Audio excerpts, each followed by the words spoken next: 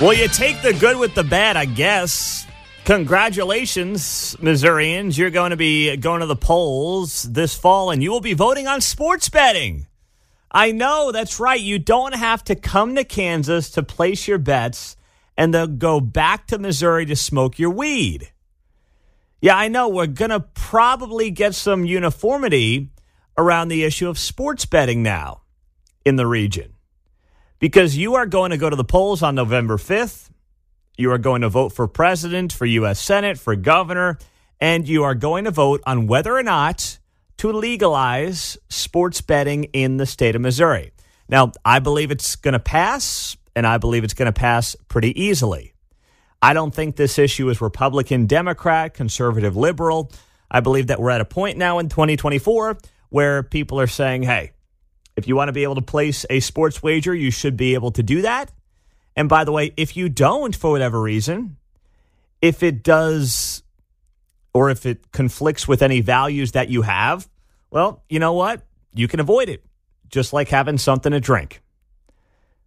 That's how it's going to go. And frankly, that's how it should go in the state of Missouri. Missouri is losing out on millions of dollars that is going to Kansas and that is going to other surrounding states, Iowa, Illinois, and elsewhere that have legalized sports betting. So this got done with the initiative petition reform, and basically the teams got frustrated, or backers of the teams, the pro sports teams in Missouri, the Chiefs, the Royals, the Cardinals, the Blues.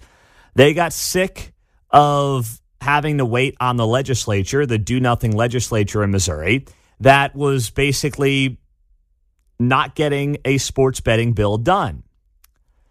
There were a couple of people in particular, Denny Hoskins, who's likely to be the next Secretary of State. And, you know, I like Denny, but I just thought he was dead wrong trying to hold up sports betting as a single issue here in Missouri.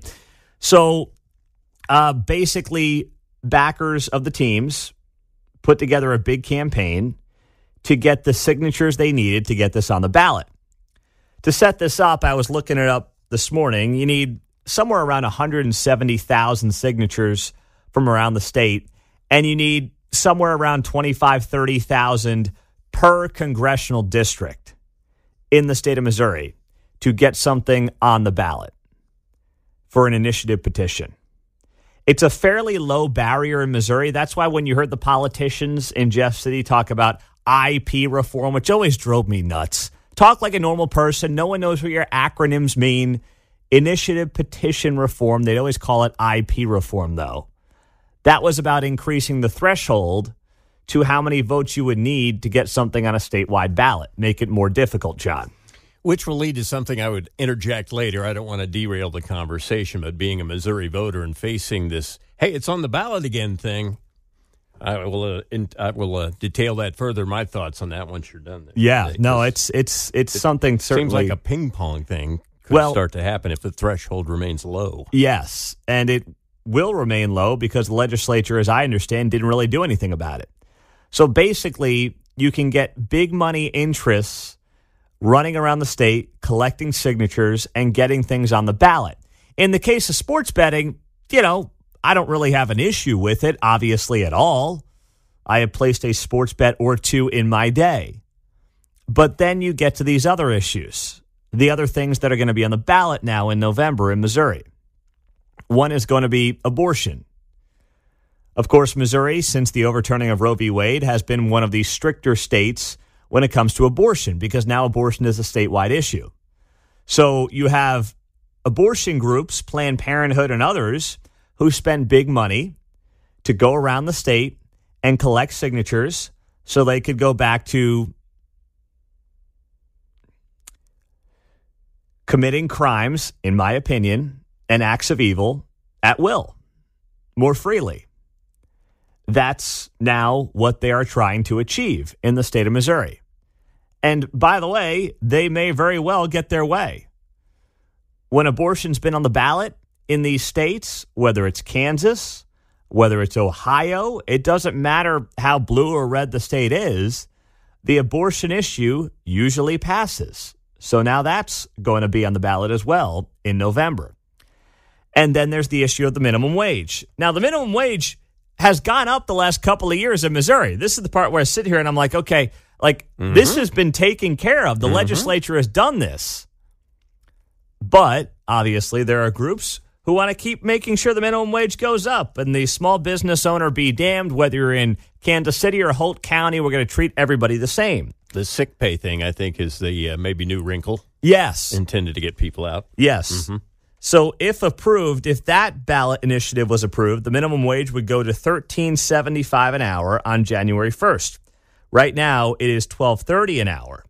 So it actually just went up to $12 an hour on January 1, and the current rate is, $12 an hour was the start of 23. The current rate is $12.30 an hour because of a cost of living adjustment that was applied this year on January 1st. So if that's approved, minimum wage would go to $13.75 an hour on January 1 and then $15 an hour on January 1 of 2026. After that would be indexed for inflation. So that minimum wage issue is also on the ballot. So this is now something, and then, of course, the paid sick leave, as John noted, is part of that as well. So now you've got these three issues that are going to be voted on by you. And all it has to get is 50% plus one to become law. Sports betting, bringing back very loose abortion laws to the state of Missouri, which was funded in large part by Planned Parenthood, and then the minimum wage increases. So two of those are very much staunch liberal issues, right? Certainly minimum wage, they just, if only we paid everybody $50 an hour, life would be great. Yeah, until milk costs you $52, then you'd be complaining.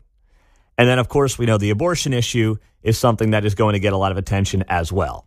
Now, do I think this is going to change the outcome of statewide elections for people like Mike Kehoe and Josh Hawley? No. Republicans are still going to win these races. Could they end up being closer than they otherwise might be with things like abortion on the ballot? Yes. But here's the thing. If you are somebody who is really driven to vote based on abortion, well, you are going to vote anyway. You are going to go to the polls and vote for Kamala Harris. So I don't know who would be out there to vote who is not already going to run to the polls for Kamala Harris in Missouri, and she's not going to win Missouri, who now is I wasn't going to vote for Kamala. I wasn't going to vote at all. But now because abortion's on the ballot, I'm going to go run and vote and theoretically help Democrats up and down the ballot.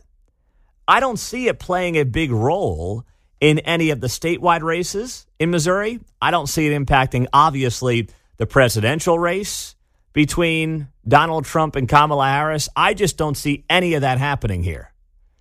It might be a little closer by a couple of points, but it's not going to change the outcome between Republicans and Democrats statewide in Missouri.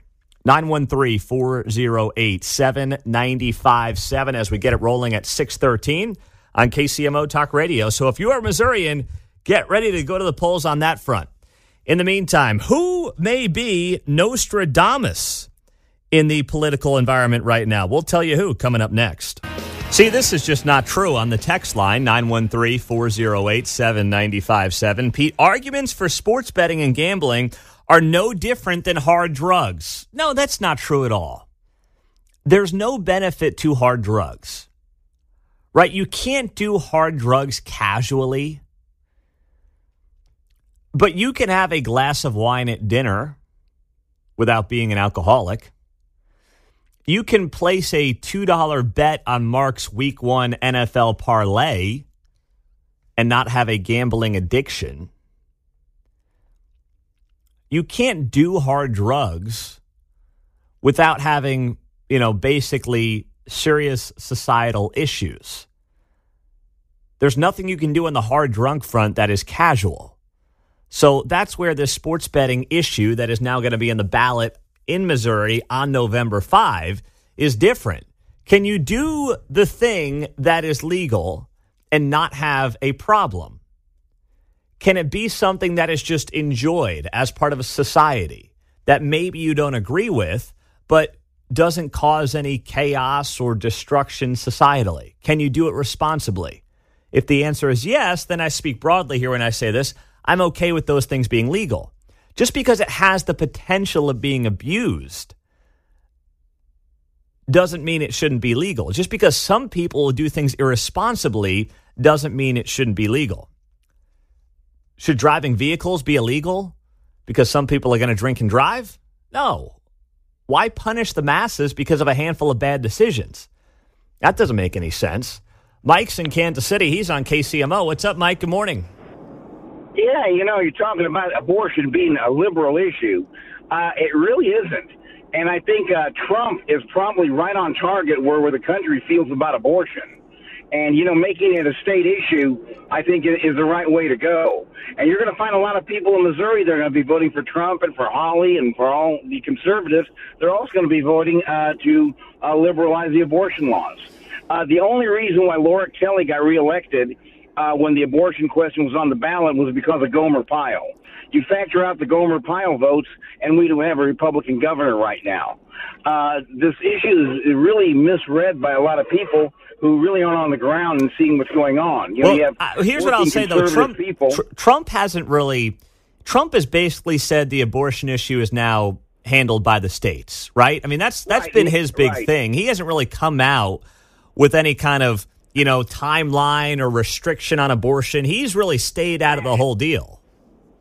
Actually, he said things along the line of, 16 weeks or 36 weeks, or not 36 weeks, whatever it was, the common thing that most people in the country agree to. Yeah. The first trimester. I mean, he's floated it on that. He's floated it out there, but he's never been he's never given some hard policy position on it. No, but he's also never said that he wants to outlaw abortion completely, like Harris and Rachel Madcow and all the other crazies are alleging he's saying. Yeah, correct. He hasn't done that either. Yes. He's quite liberal, if you want to call it liberal, on abortion. And again, I agree that the thing should go back to the people. When ultimately any decision made in the country should go back to the people. And, this as a referendum, this is great. But, the liberals want to make abortion a liberal issue just to get the women. So you have a woman that may be sympathetic to Trump, and they can go to her and say, aha, he's going to outlaw abortion, so you got to vote, liberal. Mm-hmm. They're the ones that are trying to categorize it. But trust me, people on the ground, people, everyday working people, there are a lot more people that like to see at least first trimester abortion for a variety of reasons. It's not a liberal and conservative issue, as they try to paint it. It's not. Yeah, I mean, it's a fair point, Mike. It's not as liberal and conservative as many issues are. That you're right about that. I will give you that. There's more of a gray area with that issue because it's obviously a very complex issue. It's a very hot topic. I'll give you that. I mean, you're right to an extent. But still, we saw what happened in Kansas when that value them both ballot issue was voted on in August of 22. And those who are in favor of abortion got a massive win statewide. It was, a 20-point blowout victory, give or take? Now, a couple of things there that will not apply to Missouri. One, the people that are going to go vote in November 5 during a presidential election are going to go vote anyway. In August of 22, primary day, midterm year, you have to get people energized to the polls. Republicans thought in 22 they would be more energized because they had primaries, and Democrat primaries in Kansas usually are meaningless. But obviously that issue got a lot of people juiced up on the other side. And on top of that, it was the first vote anywhere in the country after Roe got overturned. So the timing was just horrible. Mike is also right to point out that Republicans would have still won the governor's race in November of that year had Dennis Gomer Pyle not run as an independent and taken about 20,000 votes from Derek Schmidt. And obviously that was more or less the difference in that race. And by the way, I probably haven't celebrated enough the fact that Gomer Pyle up there in northeast Kansas lost his primary last week. We mentioned it on the show the day after, but it was pretty big news. So how about that? Gomer is out. Although I kind of like the whole Gomer Pyle nickname thing that we had going for him. He was in the state Senate for the last bunch of years in Kansas. All right. Nostradamus. Maybe we should call her Nikki Damas. This clip started resurfacing last night, and it's not to sit here and say, wow, Nikki Haley should have been the nominee. Please do not read that into what I'm saying. I just thought it was interesting because it went viral last night that Nikki Haley, back in February on CNN, said this. The party that gets rid of their 80-year-old candidate is the party that will win. There will be a female president of the United States. It will either be me or it will be Kamala Harris. If Republicans nominate Donald Trump, it will be Kamala Harris. That was Nikki Haley on CNN back in February. Now, Donald Trump's still in a position where he absolutely can win this race. Have things tightened up since Joe dropped out and Kamala came into the mix? Absolutely. Is the media helping her? No doubt about it. All those things are true. But that is an awfully interesting statement from Nikki Haley back in February, predicting that if Trump gets the nomination, well, they're going to blow out Joe and put Kamala in there. Now, no one could have projected how this was going to play out the last 6 weeks with the disastrous debate, the near assassination of Donald Trump. Nobody would have projected or predicted that. But she was right in terms of understanding how the matchup was going to go and maybe knowing a little bit behind the scenes on what the Democrats were thinking and how they would play their base up and play the media like a fiddle to make Kamala come off moderate and appealing to swing voters, which she frankly should not be, but they protected her in 3.5 weeks, so they're getting what they want. But Nikki Haley saying what she said there, that's quite a bit of foresight, considering that's exactly how it's playing out right now. The polls have tightened up tremendously, and as we sit here right now on August 14th, the whole thing's a coin flip. Go figure. Now, coming up on KCMO Talk Radio, a major labor organization has filed a suit against Donald Trump. Be careful what you wish for with big labor. And I want to hear from you, UAW and union folks, on this story coming up next on 95.7 FM, KCMO. It's why you got to be careful with some of these big labor groups. No, not you, the working stiff, not you, the union worker. I mean your mafia bosses. That's who I'm talking about here. So Donald Trump and Elon Musk do this X Space a couple of nights ago, and they veered off into the conversation of unionized workers, workers going on strike. It is well known right now that the UAW, United Auto Workers Union, is trying to unionize and organize Tesla workers.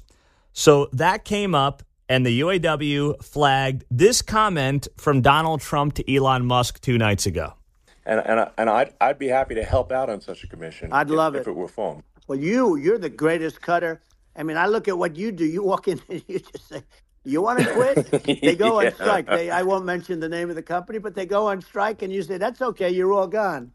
You're all gone." So every one of you is gone, and you are the greatest. You would be very good. Oh, you would love it. But you know, if you look at Argentina, well, I'd be happy to help by the out. way, congratulations! Yeah. I just looked at the number of people. So that was the thing that got the United Auto Workers Union political honchos all bent out of shape. They said they filed charges against Trump and Musk for, quote, their illegal attempts to threaten and intimidate workers who stand up for themselves by engaging in protected, concerted activities such as strikes. That was the complaint filed by the United Auto Workers Union political leaders yesterday. Oh, these people are exhausting. Not you, the worker. Let's be very clear. Not you going to Clay Como, Fairfax, anything like that. We, the willing, led by the unknowing. Yada, yes. yada, yada. Now, the UAW recently endorsed Vice President Kamala Harris's 2024 bid. So, by the way, Kamala Harris would love to see all of you working on the F-150s out of work. She's been all about green energy, green this, EV that. That's been a big part of her political career since she stepped onto the national stage back in 2019. But of course, leadership in these unions can't help themselves. So now, you know, if you're a UAW worker, I know that many of you are probably at the office by now, but maybe you're just getting in. to go to work, or you're someone who has, UAW experience or background. 913-408-7957. When you see stories like this, when your leadership gets overtly political like this, filing these complaints and flagging comments in an hour-long speech or hour-long conversation between Elon Musk and Donald Trump, are you going to sit there and take it? Or is it time to start making sure that these union leaders actually represent you, actually represent the people? Because that's not happening. And it has not been happening for a long time. Shawn Fain is the guy who was the head of the UAW, United Auto Workers Union. And remember, they were on strike last year. And Shawn Fain, my goodness, this guy couldn't help himself at the time. He made it all about politics. Even though he admitted in January in this clip I'm going to play here for you, that he knows the union members, the UAW workers, are not on the same page as leadership. Look, let me be clear about this. A great majority of our members will not vote for President Biden. Yes, some will. But that's the reality of this. The majority of our members are going to vote their paycheck. That's right. That was Shawn Fain back in January talking about Joe Biden and how many of his own members are not going to vote for the Democrat. But yesterday, Shawn Fain said in a statement, both Donald Trump and Elon Musk want working class people to sit down and shut up, and they laugh about it openly. It's disgusting, illegal, and totally predictable from these two clowns. If you're a UAW member and you are paying a pretty penny to be a union worker, and the face of your union, Shawn Fain, is calling the guy who you are going to vote for in November a clown, and there's no repercussions, how does that make you feel? When they know full well there's a large percentage of you, I don't know about a majority, but a large percentage of just run-of-the-mill UAW members who will be voting for Donald Trump in November. 913-408-7957. And you don't have to take my word for it. This is Frank Luntz, political consultant, pollster, the guy who wears the fake wig whenever he goes on TV. He's got like a gray beard and he's got like red hair at 55, 60 years old. So Frank Luntz, with his wig, goes on CNN last night and talked about the issue of union membership and how union membership is very much disconnected from where its leadership is at when it comes to political endorsements. But I assure you that Donald Trump is doing better among the average union member, not teachers' unions and not the unions for government, but everybody else, the trades, the people who work with their hands. He's doing better among them than any Republican has done in decades. This is not going to be a problem for him. The union leadership is more divided from their membership, and the louder that it gets, the greater the divides are going to come. And in my focus groups, and this is remarkable to me, the union membership says they don't speak for me. And I've been doing this now since I hate to say this, 89, 1990. I've never had union people publicly say they don't speak for me. So that was Frank Luntz on CNN last night on this very issue. And since the UAW filed these labor charges against Donald Trump and Elon Musk, the Trump campaign has called it a frivolous lawsuit and a shameless political stunt intended to erode President Trump's overwhelming support among America's workers. That's what they're calling it. And they're probably right to do that. But it's important to note that Shawn Fain, the head of the UAW, and the UAW at the leadership level, has endorsed Kamala Harris's 2024 bid. And now they are doing the bidding of the Harris campaign by bringing attention to this off-the-cuff comment by Donald Trump when talking to Elon Musk and implying that Donald Trump is against the working man and woman in this country. That's the goal here. On the text line, Pete, you are putting way too much emphasis on the Elon chat and want it to mean more than it does. No, I don't actually believe it will move the needle all that much. It's the UAW that is super focused on this. It's the UAW that is trying to turn this into more than it really is. That's the UAW. I didn't even hear this. I listened to probably 20 minutes of Trump and Elon the other night when they did this interview. I didn't hear this comment, or if I did, I just kind of went in one ear and out the other. It's the UAW that's trying to help Kamala Harris by turning this one off-the-cuff comment into this huge deal, which it really isn't. But they want to make it into that. Right. They want to check it into the echo chamber that is the national media. Yes. So it gets its play. Yes. Trump and Elon against the little guy. You know who's against the little guy? Mm-hmm. The administration that sent the cost of everything up 15-20% the last 3.5 years. Because they spent like a bunch of drunken sailors. They're the ones against the little guy here. Let's be very clear. Because inflation hurts the little guy far more than it hurts the big guy. The big guy with a couple of mansions, the billionaires, as they like to rail on, they can afford the cost of eggs going up $1. The little guy can't. 913-408-7957. 913-408-7957. So what you've got here, if you're a Fairfax worker, if you're up at the Clay Como plant, or if you're just in any union at all, I think what you're going to see here over the next few months is leadership and members continuing to split on what's best for the country going forward. 913-408-7957. So Sean Fain doing what Sean Fain has done since last year, which is why I was always sympathetic to the workers, but I had zero sympathy whatsoever for leadership at the national level in these union shops. Pete Mundo on KCMO Talk Radio 95.7 FM and streaming on the KCMO Talk Radio app. It's just so lame. If you're an auto worker, you've got to see through this, right?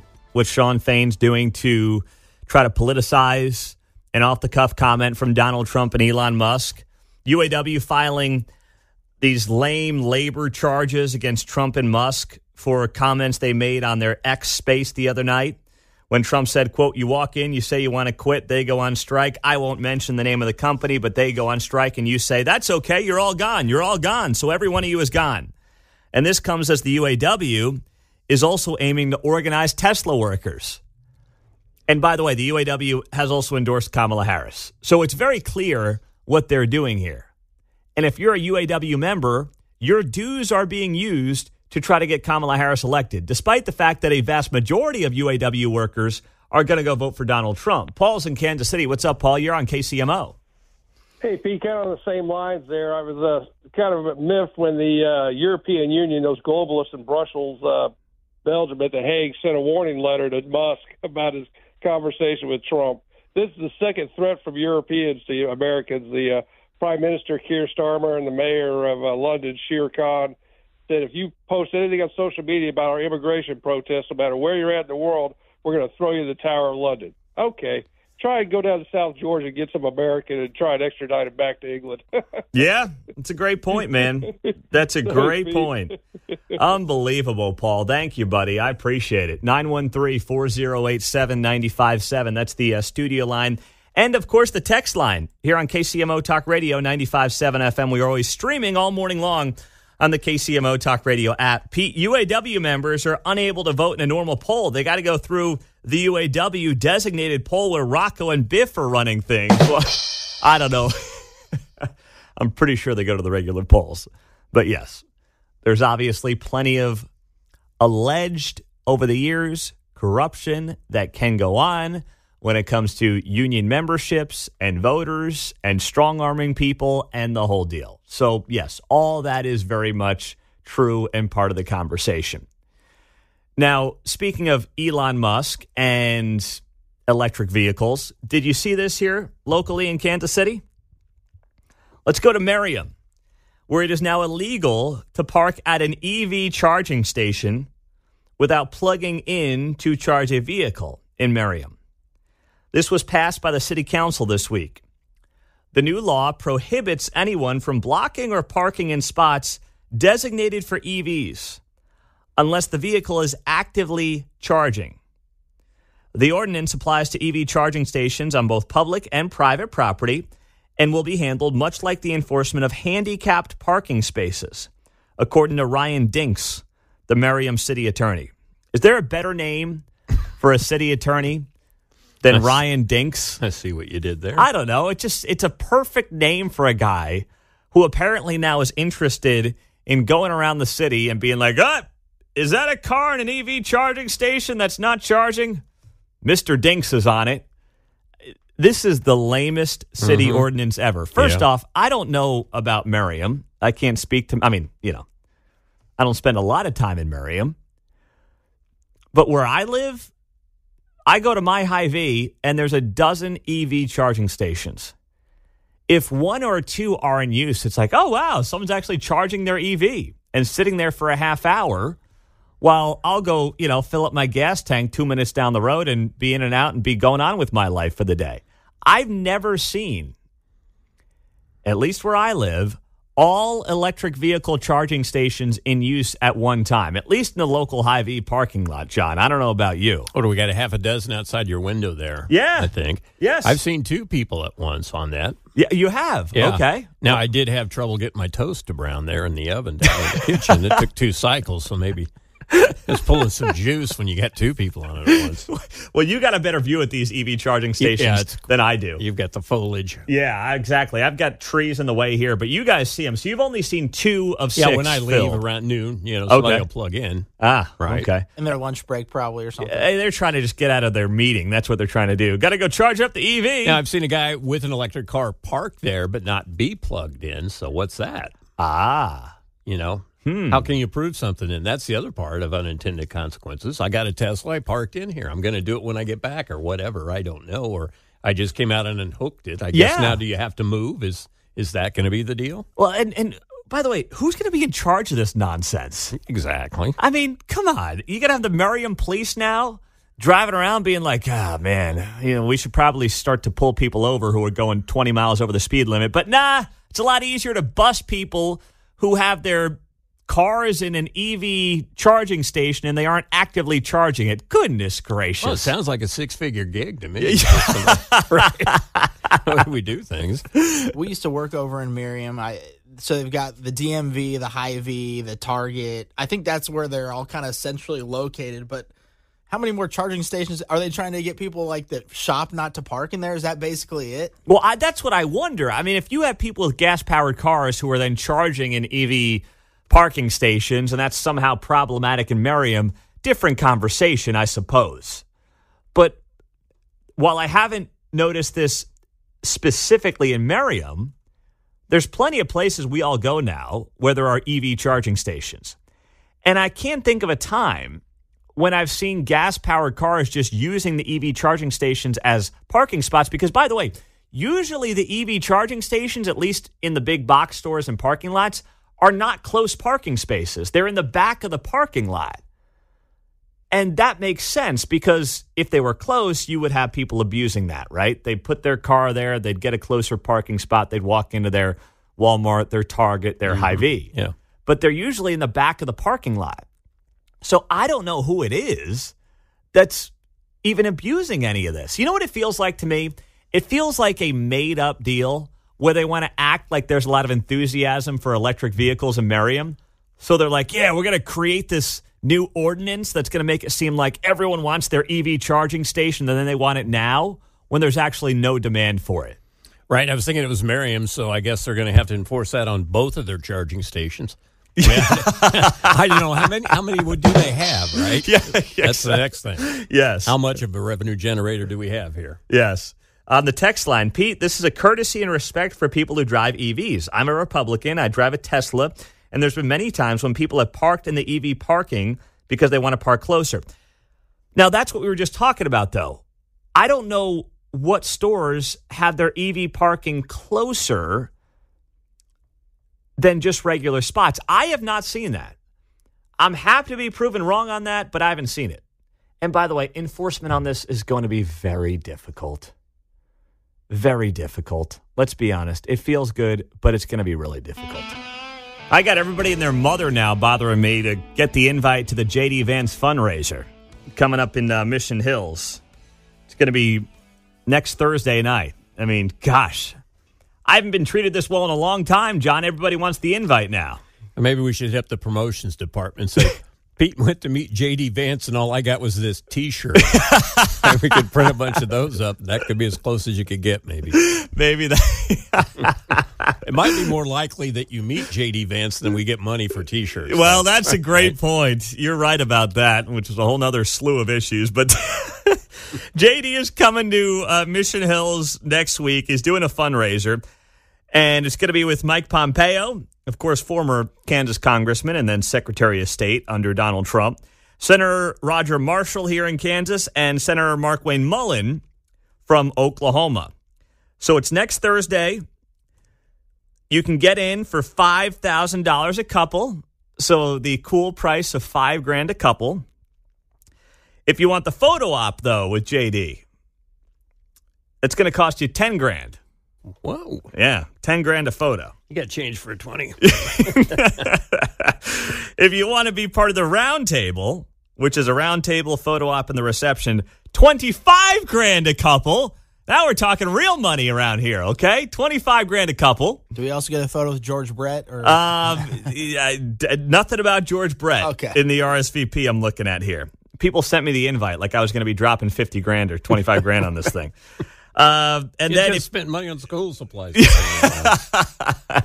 And then if you want to be on the host committee, that's $50,000 a couple. All right? That's the cream of the crop right there. $50,000 a couple, host committee, round table, photo op, and the reception. So that's the top tier, $50,000 per couple to hang out with J.D. Vance. Can you at least get a signed copy of Hillbilly Elegy with that? I mean, is that too much to ask for? What do you think? I don't think it should be. They got to include a little something, a little extra juice in there. I agree. Come on now. Got to give us something. Get a little something. I don't know. The photo's all right. The photo's okay, you know, but I need a little more than just the photo. But anyway, that's going to be coming up next week. So the location, by the way, has not been publicized for obvious reasons. This is JD's first stop in Kansas since being selected as Donald Trump's running mate. He did a fundraiser in St. Louis back on July 26th. That's been his only stop in Missouri since the GOP convention. So, listen, it's the name of the game. We all know how it works when it comes to raising money in politics. And both sides have a lot of big money donors that they need to help them win the election. That's a fact. Anybody telling you that either party is, I mean, listen, I think one party's policies obviously help the little guy far more than the other sides do. But this notion that, you know, and I've seen some of this from Kamala Harris and Tim Waltz, talking about how Republicans are funded by big money donors. It's like, stop. Are you kidding me? Are you freaking kidding me with that? You've got everyone in Hollywood, all the elites in the media who are totally backing you as you do fundraisers from Los Angeles to New York, down to D.C. Spare me the whole you're fighting for the little guy nonsense, okay? When was the last time somebody said to George Soros, put your pennies away, kid? You're breaking my heart. Right? That's exactly right. So, you know, that's happening next week. And if you got the cash and you want to help JD and Trump get elected, well, guess what? Next Thursday, trust me, if you want to spend $50,000, I'll make sure you find the right people, okay? If you want to dish out that dough, we'll get you in touch with the right folks here on KCMO. Now, speaking of J.D. Vance, have you seen this? This is from the Daily Beast, which is, kind of like Vanity Fair. It's just a far-left blog at this point. Second photo alleged to show J.D. Vance in drag posted online. The Vance campaign has not denied that the man in drag in a viral photo was Donald Trump's 2024 presidential election running mate. A second image of J.D. Vance allegedly dressed as a woman in a blonde wig has been posted on X, formerly known as Twitter. The post reads simply, "A second photo has hit my inbox." It appears to show a man in drag wearing the same wig and costume as in an earlier image, said to have been snapped by a Yale classmate of J.D.'s back in 2012. A spokesperson for Donald Trump's running mate did not deny that the first photo posted on X was authentic when approached for comment by the Daily Beast. The second photo shows the subject looking down at the camera with hands behind their neck. It was posted on the same account as the first picture. Now, it looks like J.D. Vance, but this is not J.D. Vance dressing in drag. This looks like a guy dressed up for Halloween as Britney Spears or something like that.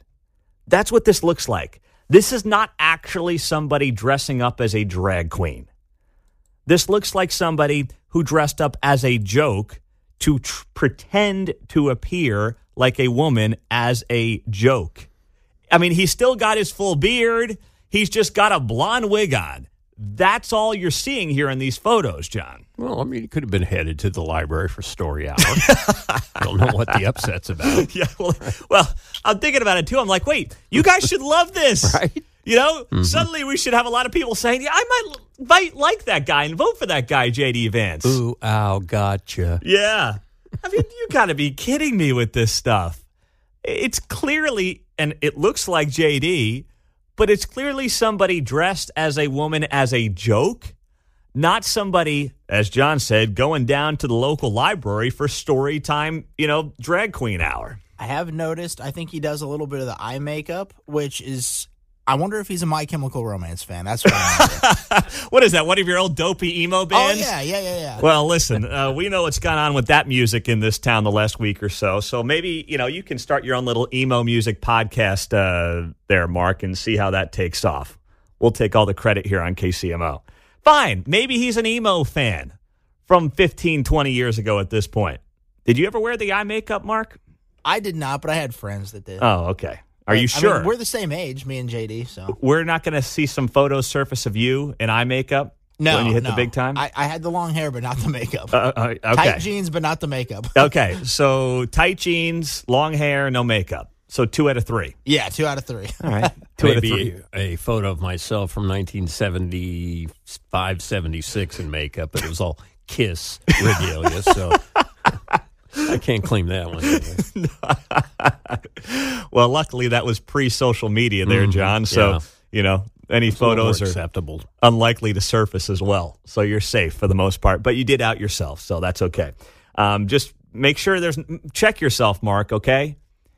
Because if we get the eye makeup, we may have some problems here. Yeah. And Photoshop and AI can do weird stuff. Well, that's a great point as well. But this is so pathetic. Like, I'm looking at this photo of J.D. Vance with a blonde wig, and it's clearly a dude just with a wig on. And the other side of me says, don't you guys love this? Shouldn't you now be like, this guy J.D.'s not so bad. Pretends to be a woman. We love people like that. Maybe he really is. Who knows? Maybe it was just a fan. We don't know what's what and who's who anymore. This is great. Love this. Unbelievable. But when the Daily Beast is going after you for this stuff, you're probably right over the target. I'm just saying. Because that's what the Daily Beast does. They write here, it's the latest drama to involve the GOP vice presidential nominee. Drama? Are you guys just like making stuff drama? No, I'm promising you this is not going to be the make or break thing that you think it is. And you're owning yourself, by the way, if you're insinuating when you're the Daily Beast that J.D. Vance dressing in drag is somehow a bad thing when you guys love this stuff and want to promote this stuff all over the country, including to little kids. Drama was yesterday's calendar word of the day. Today is embroiled, so look for embroiled. 913-408-7957. Maybe J.D. will break out the wig when he's in Mission Hills next week. We'll see if it's real. Harris Faulkner of Fox News is going to be here at the bottom of the hour. We'll get the election updates from her on KCMO Talk Radio, 95.7 FM. We are streaming on the iHeart and TuneIn apps. On the text line, Pete, why don't you just have the fifth caller join you at the J.D. Vance fundraiser next week? Well, I can't do that. I don't know who the fifth caller is going to be. You kidding me? I'm going to have John Anthony screen in 7 fifth callers and then have to pick the best one and then interview all of them, too. I mean, I don't need to get arrested at this thing next week, John. Come on now. I don't know if Larry's got anything to wear, right? Larry could be number 5. Yeah, Larry in Prairie Village. He would like that. Let's take old Larry. We haven't heard from him in a few weeks anyway. So, yeah, that's the thing I want to avoid here, by the way. Could you imagine? You guys say over the... Yeah. No, I'm not doing that. That's just the rules of radio. It's like Murphy's Law. Oh, right, man. 6 o'clock news. Here's the best serial killer, and he's wearing your station T-shirt. You know, like, great. What happened? Yeah. Oh, man. Meantime, here in Kansas City, St. Anthony Catholic Church on Benton Boulevard. Headline story right now at KCTV5. They said they are determined to right what vandals wronged. Worshippers arrived at St. Anthony Catholic Church on Benton Boulevard Sunday to find a mess. Vandals damaged the parish's prayer garden and beheaded and committed sacrilege to the Virgin Mary statue that stood outside the church. Members of the parish believe the vandalism happened at about 2 a.m. on Sunday morning. And there are some photos here on KCTV5 shared by St. Anthony's Parish that show the extent of the damage. I mean, it's pretty extensive. The church said in a statement, "We are sad that someone came last night and vandalized the prayer garden and beheaded and committed sacrilege to the statue of the Blessed Virgin Mary." The parish says there are plans to repair the damage and restore the prayer garden so the community can continue to enjoy it. You know, credit to KCTV5 for having this story and actually caring about stuff like this. It's amazing. I go to some of the other local media outlets like Woke 41, which bills itself as a voice for everyone, which of course excludes, you know, Christians and heterosexuals and white people and things like that. But anyway, I don't see it on their site, which I find interesting because hint, hint, wink, wink, nod, nod. They're not actually a voice for everyone. They're just pandering. But KCTV5, to its credit, carried this. So proud of our TV partners for doing this story. And actually, it's their lead story this morning on KCTV5. I'm just glad it wasn't like a statue or a mural honoring George Floyd, because then there'd be major uproar around this town. You know, Kansas City Star would have a lead editorial story about it today, making sure that people were, you know, imprisoned for this and treated like, you know, January 6thers and things of that nature. So thankfully, and I say this very much tongue-in-cheek, it was only a statue of the Virgin Mary that was beheaded, because if it was like, you know, something else, oh man, there'd be hell to pay in this town. You know that, and I know that. In the meantime, this is happening tonight. This came to me from a listener on Facebook. She says here, this is Jane. She said, "Pete, I wanted to pass this along concerning the outrageous crime in the Brookside neighborhood lately. Perhaps some news media attention will wake up prosecutors in City Hall." Well, trust me, there's not much that's waking up the prosecutor in this town. She's on her way out. And City Hall is, for the most part, fairly feckless.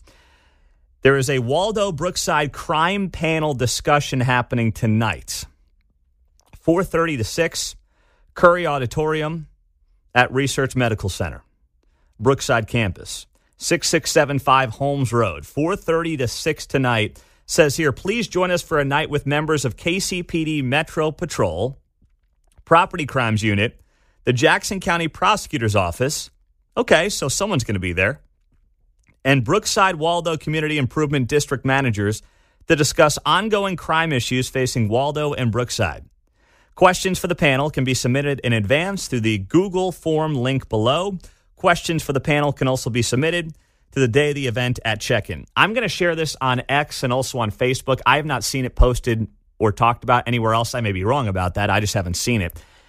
And I'd love for you to share it, even if you're not a resident of Waldo or Brookside, because I just want this to get a tremendous amount of attention. And I want city leaders and the prosecutor's office to you know, feel a little heat from you. And this is the way you do it. It's not just by like posting things on Facebook, but it's by making the community aware, having people show up in massive numbers, and showing your police department, your prosecutor's office, and then by extension, your city council, that you're fed up if you're in Waldo or Brookside, which is never going to get the attention, obviously, as some of the more high crime areas or some of the entertainment districts where there are issues. But you've got a lot of folks that are just, you know, regular working people, but also some very nice homes in these areas where you've got your largest asset worth hundreds of thousands of dollars, and you've got crime growing in all these places right in your backyard. And if you're sick of it, well, you got to vote better. But you also need to make sure that your leaders know that you are fed up and that you're aware and you're paying attention and you've had enough. So that's happening tonight, 4:30 to 6, the Waldo Brookside Crime Panel discussion. I'm in a couple of Facebook groups, especially for the Waldo area, and I see people all the time on there just posting about, oh boy, this and that, and this crime and that crime. And it's petty stuff, but still, stuff that matters.